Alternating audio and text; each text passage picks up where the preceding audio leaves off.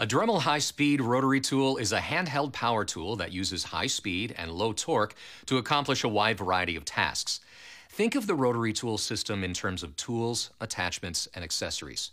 Tools are simple enough to understand. Attachments are any product that gets mounted onto a tool, and accessories get placed into a tool. Use the speed control to select a speed that's right for the project you're working on.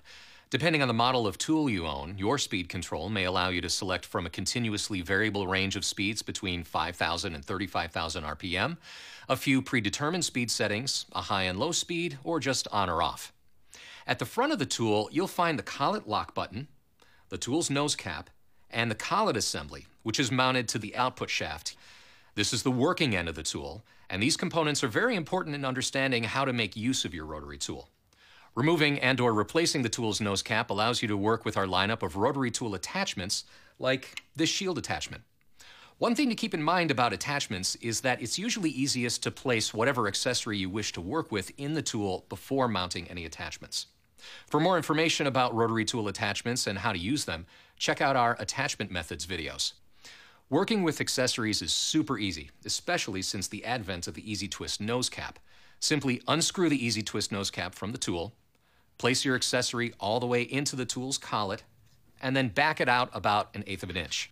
Depress the collet lock button, slide the nose cap up to the collet nut, and use the nose cap to firmly tighten that collet nut. Removing an accessory works basically the same way, just in reverse. If you don't have an Easy Twist nose cap, you'll perform the change process with the help of this wrench, which still comes in all rotary tool kits. Just remember to use the right collet because there are 4 sizes of collets available to accommodate different sized accessory shanks. An 1/8 inch collet is packed on the end of all tools, and if you look closely at it, you'll see there are no rings on its shaft, unlike a smaller collet whose size is indicated by a series of rings on its base.